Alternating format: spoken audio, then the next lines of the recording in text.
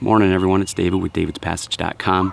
Today we're continuing on in our wild edible plant series. Today we're looking at one of my absolute favorite wild edibles, wood sorrel. Stick around.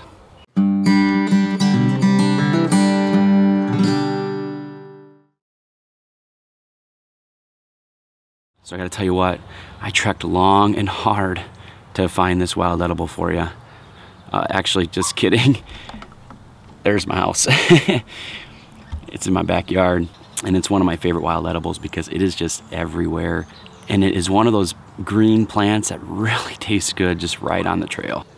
So this is wood sorrel. It's also known as oxalis. Sometimes people refer to them as shamrocks.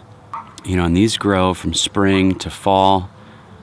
They have a very distinctive 3-leaf pattern off the stem, and each one of those leaves looks like a heart, as you can see.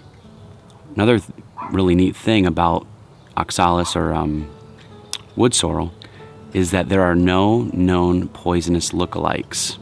So if you see something like this, and you can look at the characteristics, you're never going to see anything else that looks like it, and they're completely edible. The best way in my mind to enjoy these is to just eat them right up. And this is one of the reasons why they are so good. They have a very, very distinctive citrus taste to them. And that citrus taste is due to a chemical inside of it called oxalic acid.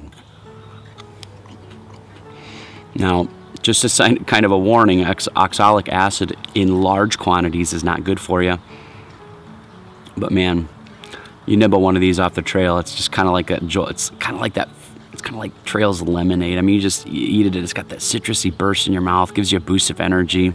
But because of that oxalic acid, you shouldn't eat large quantities of these. Add these to a salad to kind of spruce it up, give it kind of a citrusy taste. Eat them right on the trail as sort of an energy boost because they are really delicious. And I think you probably have to eat a bucket of these in order to get sick from them. They do have a white flower that grows on them at sometimes. Boy, and I just love eating these things. You know, and the nice thing about the fact they grow in my backyard, I kind of like to I like to eat veggies and stuff like that for lunch, salads, things like that. You just come out, pluck these. I've got garlic mustard growing out. I've got a bunch of things growing out in my backyard. You just pluck them, add them to a salad, and they are just absolutely delicious. Just an amazing plant to be looking out for. Boy, that citrusy taste is so good. Again, just sort of as a precaution, eating large quantities of wood sorrel probably isn't the best idea. You know, take it as you will. You know, I'm making this wild edible plant series in order to hopefully inspire you to do your own research, so always consult with a local expert before consuming any wild edible plant. Thank you so much for tagging along in this video. Appreciate it if you thumbs up, comment, subscribe, share the video. I want to get the word out about a lot of these plants that people could be enjoying that they just sort of run into.